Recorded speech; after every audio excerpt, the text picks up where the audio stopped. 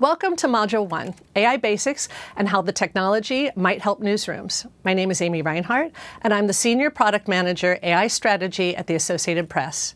In this video, we'll go over what is AI and why there's a frenzy about it right now. You'll hear a variety of definitions for artificial intelligence, but at its plainest, AI is a subfield of computer science. The word intelligence indicates that the computer somehow has free will or can reason. It can't. A computer program has been trained with information that humans have provided over and over again from vast swaths of the internet to render answers and complete tasks.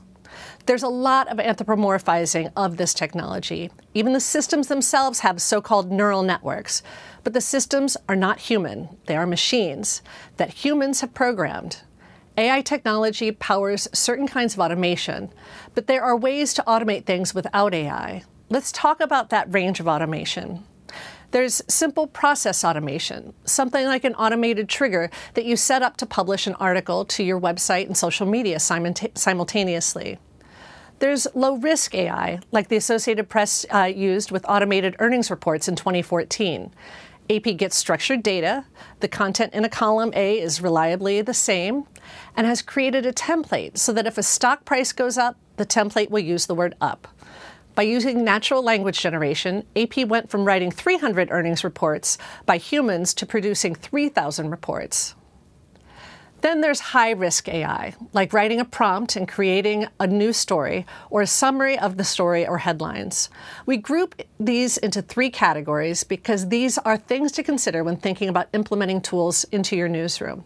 Do you need a simple trigger in place, as in like email sorting, or do you have a reliable source of data and a lot of information coming in that could render a news brief through natural language generation? The last category, high-risk AI, points to generative AI. Can you afford to take the risk in your newsroom? Do you have human oversight, or is it going straight to publish? For AP's Local News AI initiative, we developed 5 projects that involved AI. After testing out generative AI and getting uneven results for our automated weather reports in Spanish and automated police incident reports, we decided that the information was too important to leave to chance and used low-risk AI, or templatized natural language generation, to produce these projects. There's a lot of hype around generative AI now.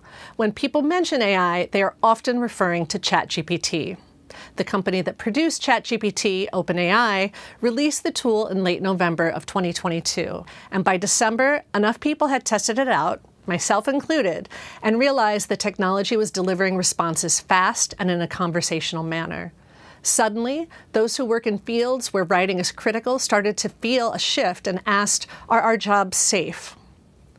There are other chatbots, Google's Bard and Anthropic's Claude, and sometimes those render better results. But ChatGPT has the advantage to being first and by now highly adopted with more than 100 million users. Getting back to the question, are our jobs safe? The answer for now is unclear.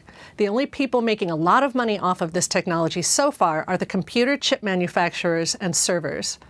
Jobs are sure to change. At the moment in the development and fast deployment of one advance after another in AI, it's important to learn these systems and their capabilities. See how they might fit into our workflows and determine our standards before the technology determines it for us. The first reading by doctoral candidate at the Oxford Internet Institute, Felix Simon, is about how AI could give big tech more control over the news. Give it a read and we'll discuss it in the forums this week.